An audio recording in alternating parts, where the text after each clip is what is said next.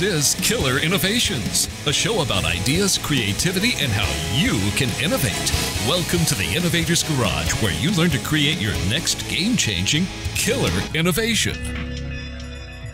Welcome to this week's Killer Innovations. I'm your host, Phil McKinney. We are back here in the studio in Colorado. I'm actually getting ready to head out on a little bit of travel.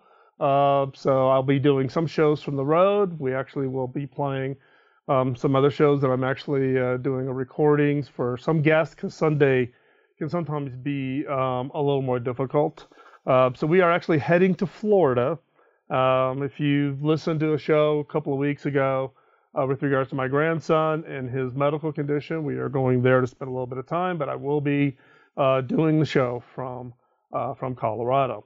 Now, last week's show, we had on a young innovator, 18 years old, who had developed a medical device to help people return motion to their hands and their bodies after they've had a stroke. This week, we are actually going even younger on the innovators list. In this case, we have invited a young guest, Bishop Curry, to the show. So Bishop, how are you doing? Can you hear me okay? I know you're down in Dallas, and I appreciate you and your family taking the time out of your schedule on a Sunday to join us. Yeah, I can hear fine. Good. So Bishop got introduced to us. You know, our show, as you know, we've been covering a lot of young innovators, those that probably are at the age category that would shock a lot of us as to being able to doing some really new and interesting things. So someone reached out to us, introduced us to Bishop and his family, and we heard about his story and thought we'd use the platform of the radio show, one, to highlight the need for this solution, but also to talk about young innovators and the fact that there really isn't an age category. It isn't about you got to be in college, or you have to be out in the work world, or you have to have lots of money, but that you can actually innovate wherever you're at currently at the moment. So Bishop, tell us a little bit about yourself. You live in Dallas with your family. Talk about your family a little bit. So my family is my mom works with special needs. She's also a volleyball coach. My dad works for Toyota. And my brother has his own company, which is called Kid Ladder. And my sister is just being the daughter of the family. And how old is your brother? He is 9. So you've innovated your solution, and your brother at 9 has this thing called Kid Ladder. That's pretty amazing. So let's talk a little bit about the motivation for this invention that you came up with. So as I understand it, you saw, read, or heard about this tragic accident with a young infant. Tell us a little bit about that story. Well, we're all watching the news, and then a baby dies in a hot car, and her name was Fern. And I thought this shouldn't happen to anybody, so I came up, I took a pencil and a pen, and then I drew up the first model, which was a literal car seat, and that's basically how it happened. And so in this case, you heard about the story of Fern, 6 months old. She dies in a car after she's been left in the car from the heat, right? And I guess her family lives fairly close to you. So in this case, Dallas, Texas. I was just in Dallas, in fact, earlier this week for some meetings, and it was unbelievably hot there. So you took it on kind of as a personal challenge to come up with a solution that kids should not die from being left in the automobiles or being forgotten in the car. So tell us a little bit about your, the early ideas that you came up with. Well, the earlier ideas, you mean the side Oasis, or the first models of it? Yeah, well, how you got everything from the time you saw the TV, the reporting of the child, unfortunately dying, all the way through the process. Share all the ideas you came up with, what worked, what didn't work, and what you learned. So our first model, we took like my sister's old car seat, and I tried to like organize where everything went, which was a fail. Then our next idea, I tried to consider melting hold on, plastic. what failed on that? What were you trying to do? I was trying to like organize everything, but everything kept falling off. So I had to think of like a new design that was smaller and it's less complicated. So like our second model was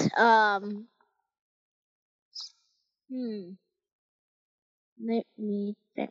Oh yeah, our second model was actually like this L-shaped thing, and we used acetone and we melted it with styrofoam, and we were doing like making plastic out of both of those, because you know the science experiment when you put like styrofoam and acetone and it's just like sinks. Yep. And it leaves like a plastic at the bottom. We tried to use that, but all the plastic spilled out and it would never dry.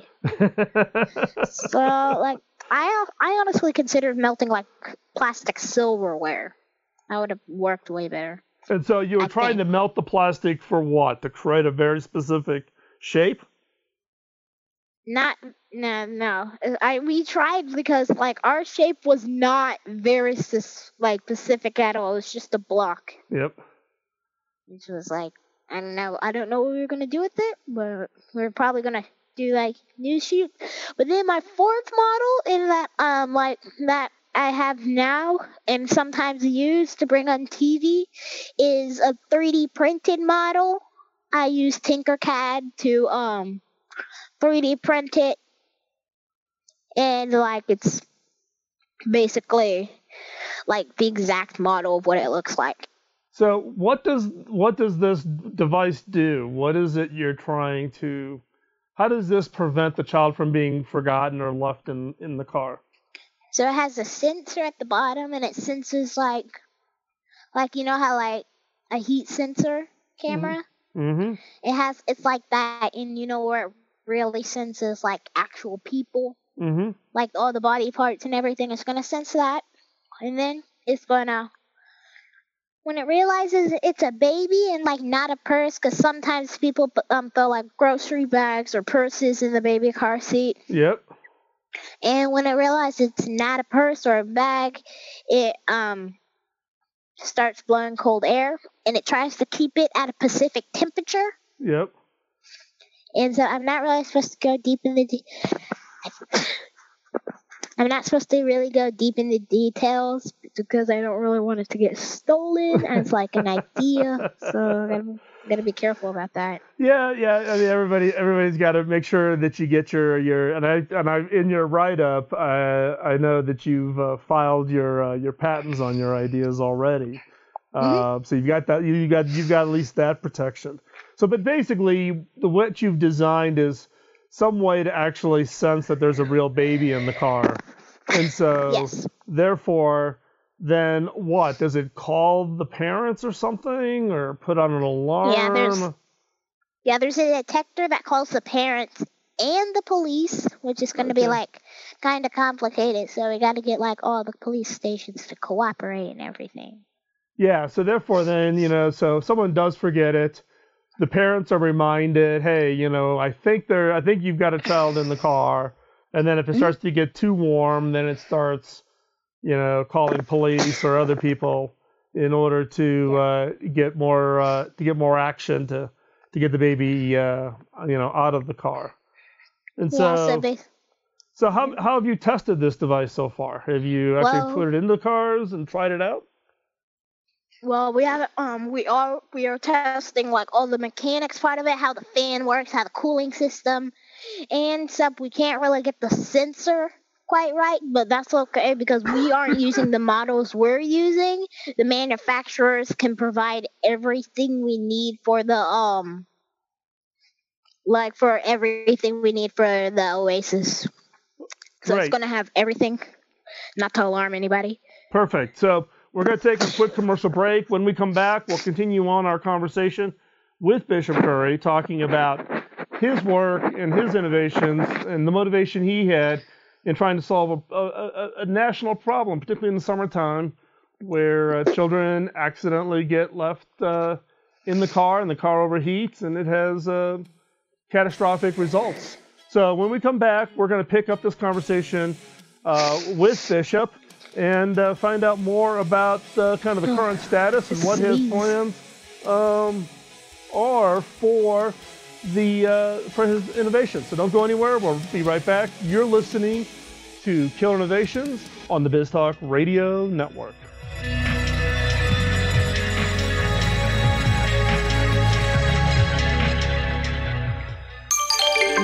BizTalk Radio.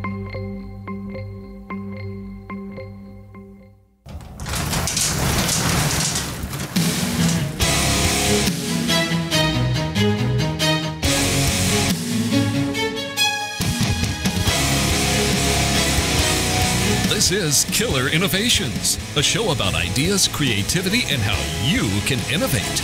Welcome to the Innovator's Garage, where you learn to create your next game-changing killer innovation. Welcome back to Killer Innovations. I'm your host, Phil McKinney. Before we jump back into this segment of the show, just need to do a quick shout out to one of our sponsors, which is Zoom. Zoom is what allows us to bring our guests in for the interviews that are remote. We also use Zoom to coordinate all of the activities, scheduling and promoting of guests. And then also I use Zoom in my day job where I'm a CEO and I have my team members scattered out all over the world. Zoom has basically the best audio, the best video, and the best collaboration technology and works everywhere. I've done Zoom calls from Rwanda, Africa to Beijing, China to Auckland, New Zealand. And of course, everywhere in the United States that I travel to. So check it out.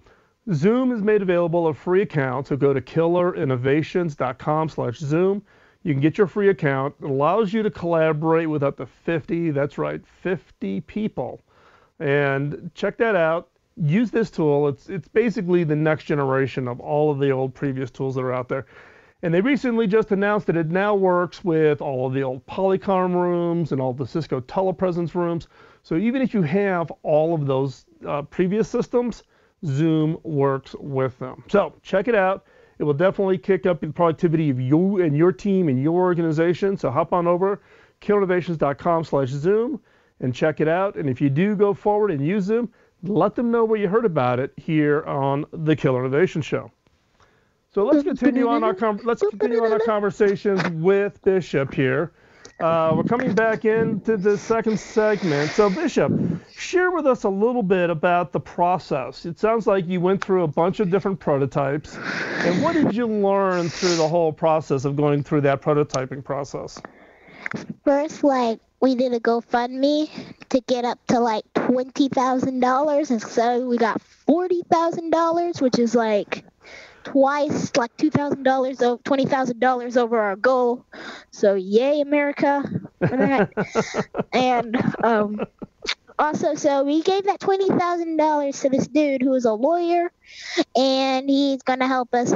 He used that money for the Oasis and basically the process of going to the National Patent Office, which he did, except it's gonna be here next year. That's when it's gonna be fully patented off the bat, because they're doing, we hope so, because they're doing so much research, because they're constantly on the computers.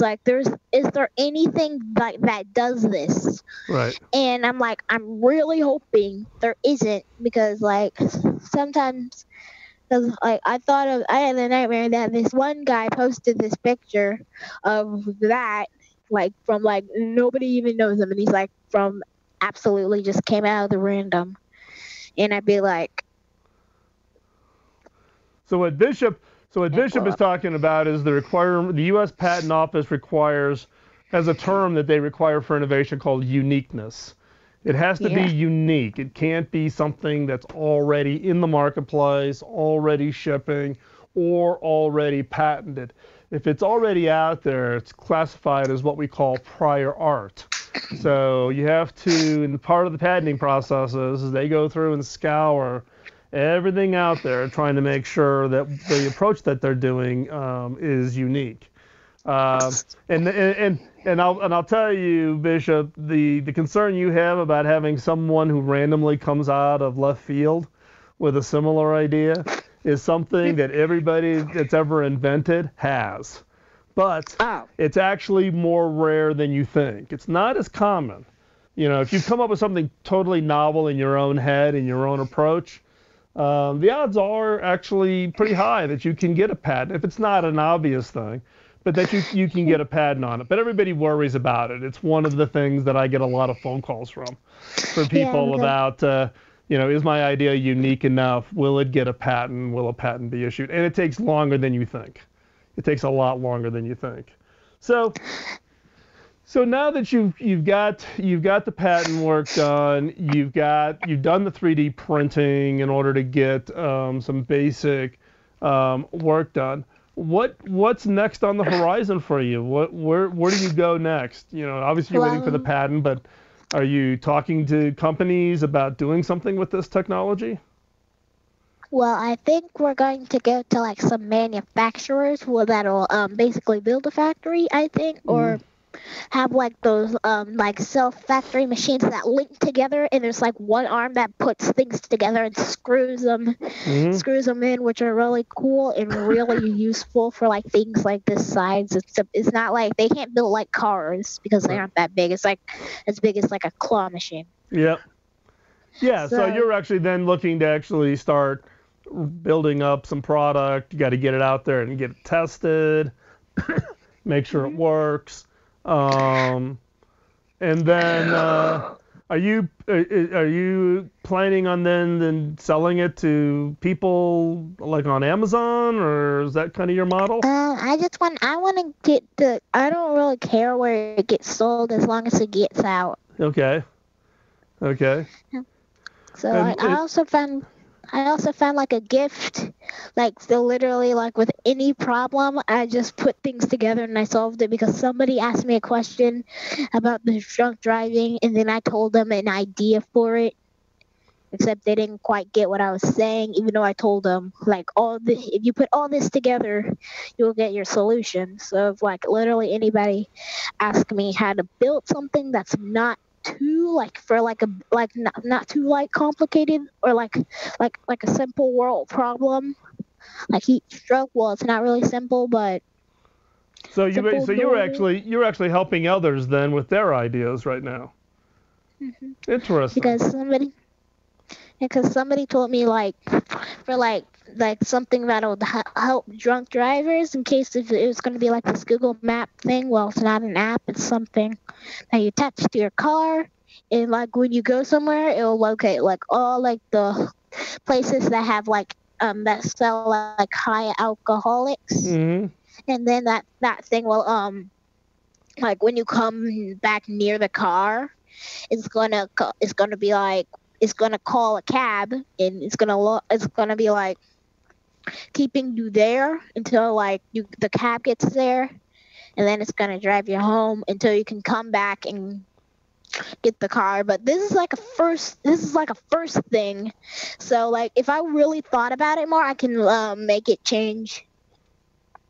Yeah, so that's great, because I'd like to hold off. Let's talk a little bit more about that in the next segment. We're going to take another quick commercial break here, come back and wrap up our conversation with Bishop Curry about his idea and taking it forward as far as how to protect children who may accidentally have been left in a car to save them. But it sounds like Bishop's also advising and helping others on their other ideas. So with that, we're going to pick up this conversation as soon as we come back from this quick commercial break and continue on our conversation. We'll also talk a little bit about Kid Ladder, the program kind of tech camp that him and his brother do. So you want to hear about that also? Think about it. A fifth grader. So what's your excuse? What's your excuse for sitting on the couch? So stay tuned. When we come back, we're going to continue this conversation with Bishop Curry. You're listening to Killer Innovations on the BizTalk Radio Network. BizTalk Radio.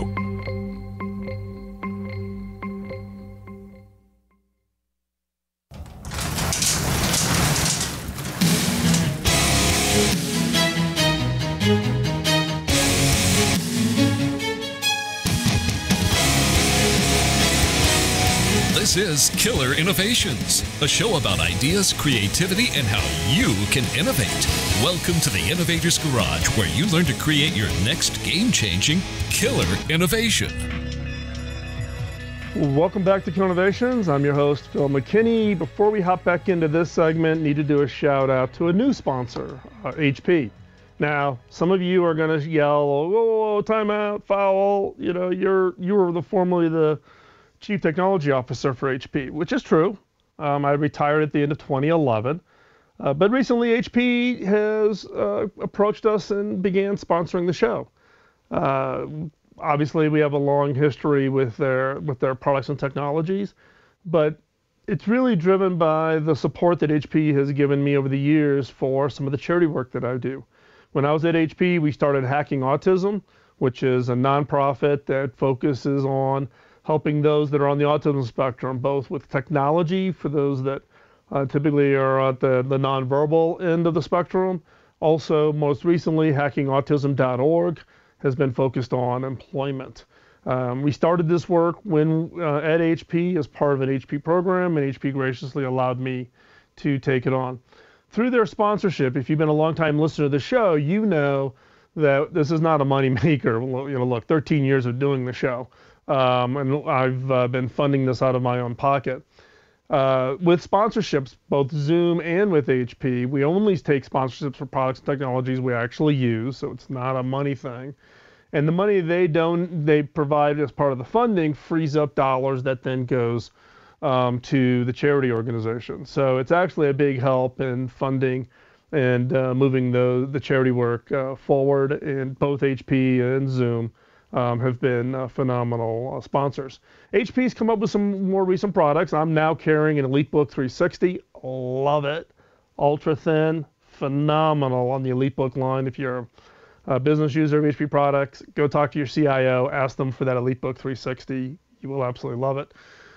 We also have been using Z2 workstations. We have an HP Slice right here that actually is what the Zoom sessions connect to. So we're completely outfitted here and love it. So go ahead and check it out. Go over to killerinnovations.com/HP, killerinnovations.com/HP. And you can see all of the products and technologies that we are using here in the studio that are provided by HP. Soon we will also have another announcement. We're building a second studio, so stay tuned. Not going to get into the details of that. We'll probably have more news about that in the fall, but we're pretty excited about it. We're in the phases of doing that. That would give us a lot more flexibility to support and do the shows from wherever we're at, whether we're here in Colorado, Florida, or anywhere around the globe. So you're definitely going to want to stay up with that. And also, HP's most recently has been focused on the work around security and securing those laptops, securing your printers, securing your personal and private information. So you are going to want to check that out. Security is becoming increasingly important for all of us. And so that is important. Like all the processes, and so, like all therefore, hey, Bishop, let's pick up our conversation on where we were with Bishop Curry. So, hey, Bishop, let's talk more about what's next for you. You're in 5th grade. What is it? What is it you want to do with your future? What is it you want to become when you grow up? Which is kind of the standard question everybody wants to ask. I want to be an inventor and an actor. An inventor and a doctor? Actor. Oh, actor. An actor. Oh, okay. Why an actor? I like movies. You like movies. Well, actually, during the commercial break, or actually before we even started the show, Bishop and I were talking about some of what he wants to do with his gear in order to get his own YouTube channel up and going. I think you got to be a little bit older, though, to have your YouTube channel. No, like, you can be any age to have a YouTube channel. And so what other inventions are you working on? You talked a little bit before we went to the commercial break and shared, for instance, what you were, a friend of yours who was talking about specifically drunk driving in the vehicle. So talk about some of the other ideas you're working on. Well, I'm not really working on them. I just mentioned them. It was like the drunk driving ideas was basically like this. It goes on Google Maps, except it's not like an app. You get this little tab, and it's like, and you can like click it to your car, and wherever you drive, it'll locate you. And if you're like going to any like alcoholic places or like anywhere selling like really like things that could like change your mood or like what you do, it's going to like call a cab like when you arrive there and you're there for like longer than an hour, it's going to call a cab. So what do your friends and teachers think about all of this? You've had some articles, you've been out there a little bit with your original invention. So what do you hear from your friends or from your teachers at school? Well, they either want money or they want to work with me.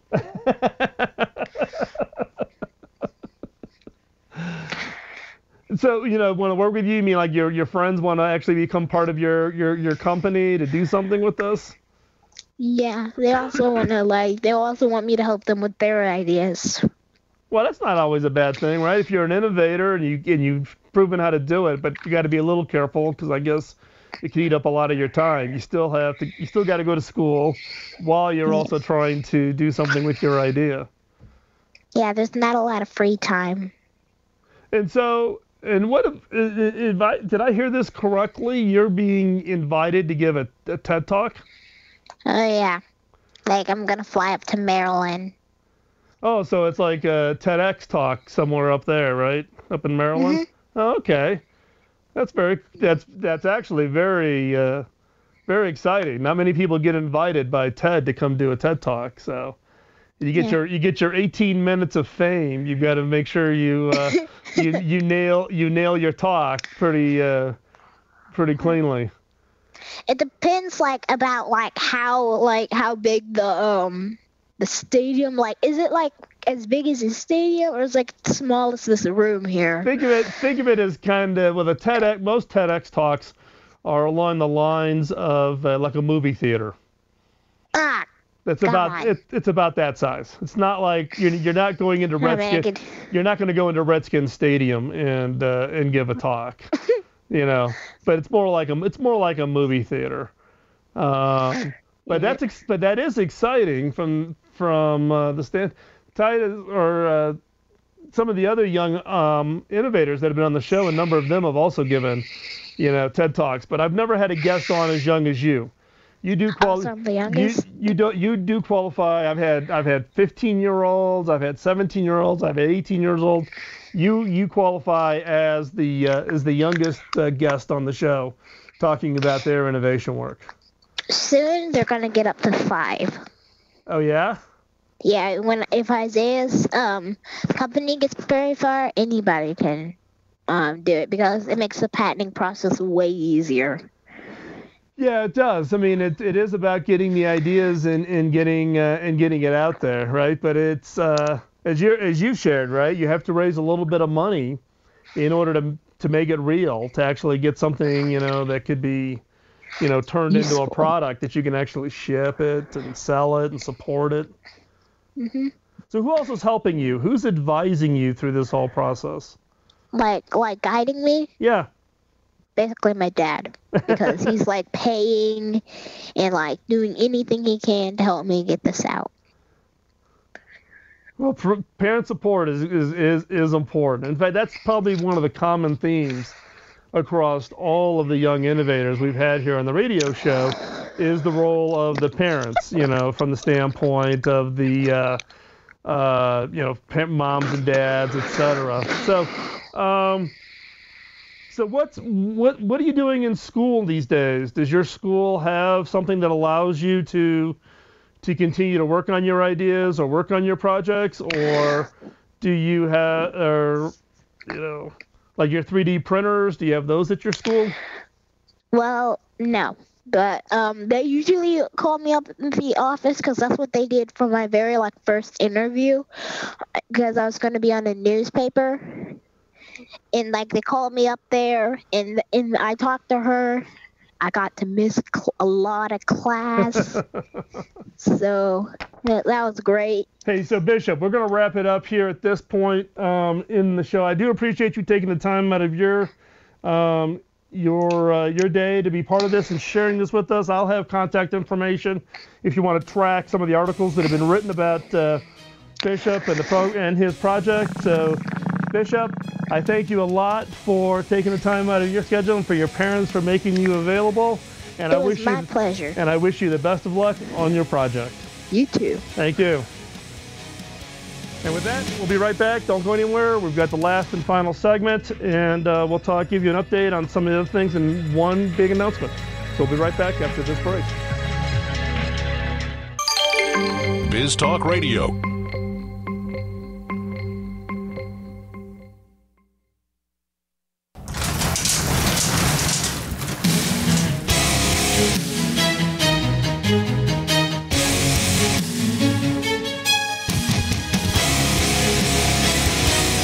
This is Killer Innovations, a show about ideas, creativity, and how you can innovate. Welcome to the Innovator's Garage, where you learn to create your next game-changing killer innovation. Welcome back to Killer Innovations. We're going to wrap up today's show here in the fourth segment.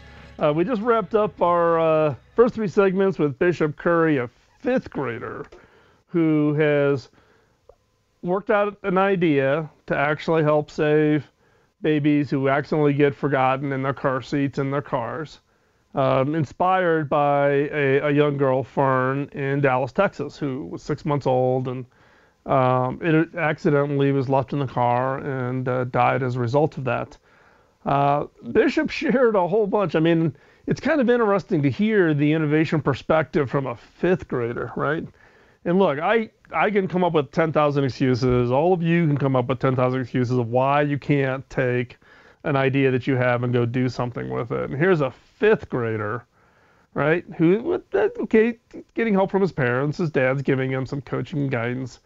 Goes off and gets a FundMe page, sets up, asks for, $20,000, gets $40,000 as part of his FundMe page, and is in the process of getting his patents and getting his prototype built and all those activities. So the question I have for all of us, me included, is, so what's our excuse? How many ideas do you have written down in your notebooks or on a back of a napkin, or you're thinking about it at night going, wow, I think I got a really great idea. What is preventing you from going off and doing something with it, right? So, yeah, I think that's the encouragement, whether it's last week's show where we listened to an 18-year-old in a medical device where him and his three buddies now are doing a skip year. They're not going right to college. They're going to take a year gap in between high school and college and see how far they can actually take this idea and turn it into a real product. And now you've listened to Bishop talk about his idea. Now, I can tell you, Bishop is the youngest guest I've ever had on this show. And it's been the only time I've ever been interviewing a fifth grader. Brought back all kinds of memories with my kids at the time. So hopefully you found that, both insightful, but also a little, encouraging of like, here's this kid who's doing something and, what excuse do we have? So one big announcement I want to share with you today is we are launching the Innovators community. So it's over at the innovators.community, the innovators.community. So if you've been following me for quite some time, you know that I've been teaching masterminds and I've also done coaching and mentoring. This, however, is a community of innovators who can support each other and provide expertise, whether that's ideation or prototyping, manufacturing, supply chain, sales, marketing, a wide variety of expertise coming together as part of the community.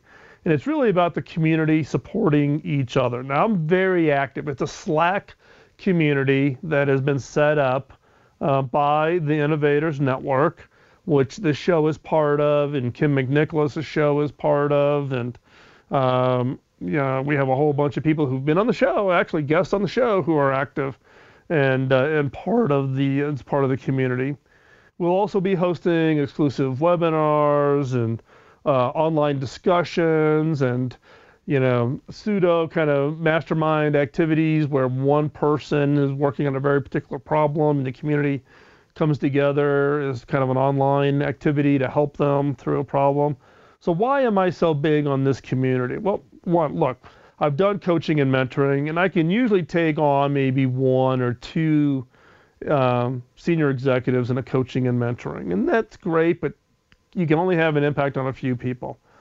I've done masterminds, I've hosted masterminds, and I'm kind of able to impact about 8 to 10 people. And if you've been a long-time listener of this show, you know that one of my big motivators is this is my way of pay it forward. How do I invest back into people the same way that Bob Davis, my original mentor, invested in my life that put me onto a track for the career that I've had? How do I help others? And that's where the community comes in. It allows for a high level of engagement, taking advantage of all the new tools, whether it's Zoom or Slack, and not be limited by 2 arms, 2 legs, and 24 hours a day. Plus, our community, the people that I interact with that are listeners and followers and people that I've now become friends over the 13 years of doing this show are phenomenal experts. Whether that's Seth Taylor at Stoshin in Salt Lake City, or John Osborne, who was most recently head of innovation at Kroger Foods, who's now doing a new thing around innovation in IoT. Woody Woodward up in Michigan. He's been a leading innovator in the software consulting space for quite some time. So bringing all this expertise together into the community to really make that available to all of you, the listeners. So this is your opportunity. It isn't just about you listening to the show or listening to Kim McNicholas's show or periodically maybe dropping an email or commenting on a blog post or show notes. Here's your opportunity to have daily, regular kind of that, banging up against other innovators, getting your questions answered, you helping others because of your expertise and background, and really bring this community together. It's a Slack community. It's private. You need to sign up. There is a registration process for it. You can find out more over at theinnovators.community, theinnovators.community. That will be a landing page. It'll give you everything that is part of becoming a member of the community. You can check that out and join us. We'd love to have you part of it. Some of you have already snuck around and found this page and have joined. Thank you for being great detectives. But in this case, we're opening it up to the listeners of the podcast. We're not running ads yet. We're not opening it up to everybody.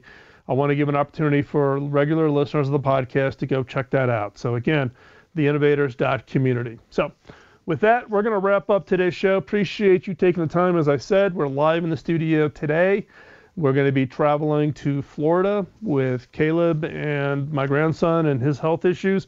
You can go back and look for the show that is on Orphan Innovations if you want to hear more about what's going on in orphan drugs and the medical issues and situations that we're experiencing, but we've now found a community of people who also are experiencing it. So go check that out. And thank you very much for taking the time to be part of the show today. Thank you for listening. Love to hear your feedback. Also, any topics you would like to have covered in upcoming shows, drop them our way, phil@killinnovations.com. That's an email that comes directly to me. And with that, keep on innovating. Don't let the innovation antibodies keep you down. Get out there, kick some butt, and change the world. We'll talk to you next week.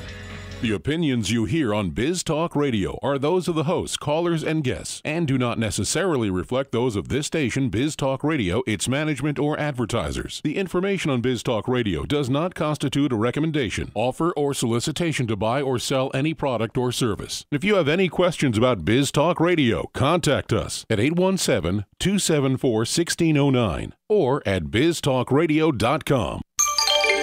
Biz Talk Radio.